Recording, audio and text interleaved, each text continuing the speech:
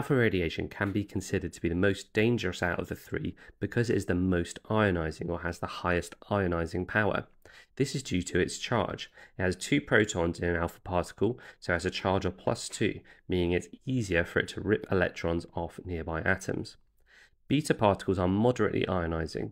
They have a charge of -1 as they consist of an electron, and gamma radiation is only weakly ionizing, meaning it has the lowest ionizing power out of the three. Now, danger due to radiation is due to the amount of dose received from a radioactive source. This can cause DNA in cells to mutate and can lead to cancer.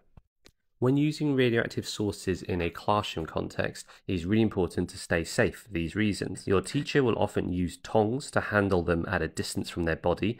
They are likely to use gloves as well, and only ever keep the sources out from their lead-lined box when they're being used to minimize their exposure time. Radioactive sources can be especially dangerous if someone or something becomes contaminated with them.